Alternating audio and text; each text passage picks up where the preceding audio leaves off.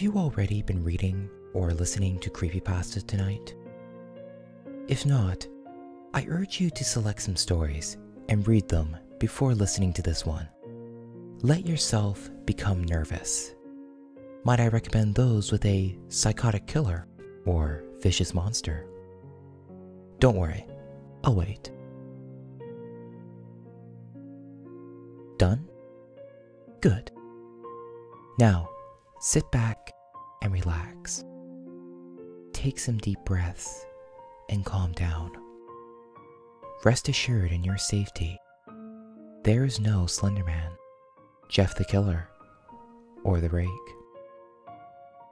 At least, not as you know them. Take a moment, dear listener, and think about the people who write the creepypastas.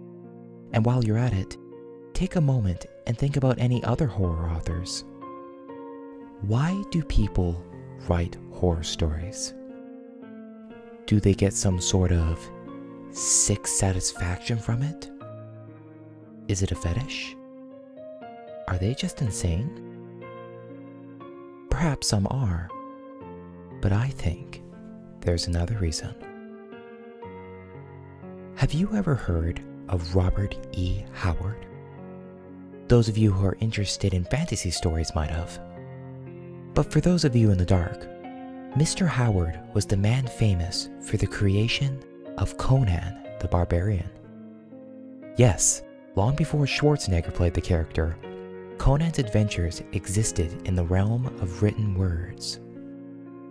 At the age of 30, Howard took his own life. People have speculated for years what might have been the cause of his suicide. Theories have ranged from clinical depression to a mental breakdown caused by his mother's failing health. All we know is that on the morning of Thursday, June 11th, 1936, Robert E. Howard got into his car, removed a pistol from his glove box, and shot himself in the head. Now, why would I mention this? Use your imagination for a moment and imagine fictional characters as living beings. Not so much organisms, but entities. They exist and they think, only interacting with people so as to subtly plant the tales of their exploits into the minds of writers. Why? Because that is what they have been created to do. These entities are usually benevolent, but as is the case with all creatures that possess free will, some are not.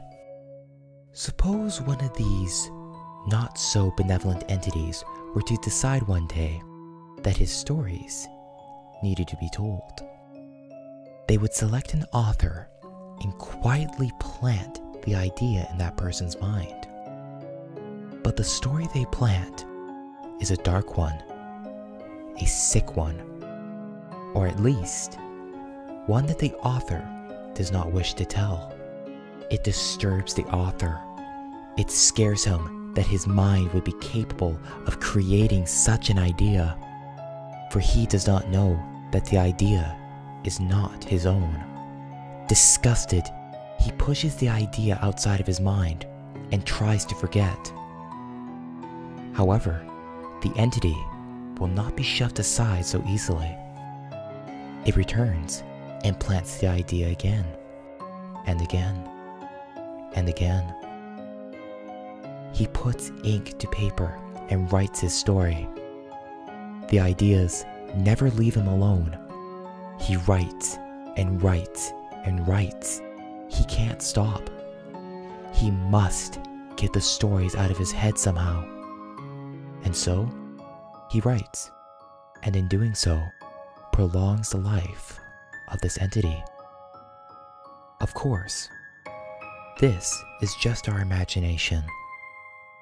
Those who are tortured by their own thoughts have a lot to deal with. Some can take it. Some can overpower it.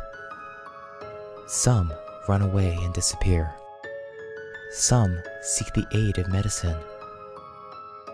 Some like Robert E. Howard, sadly choose to end it all.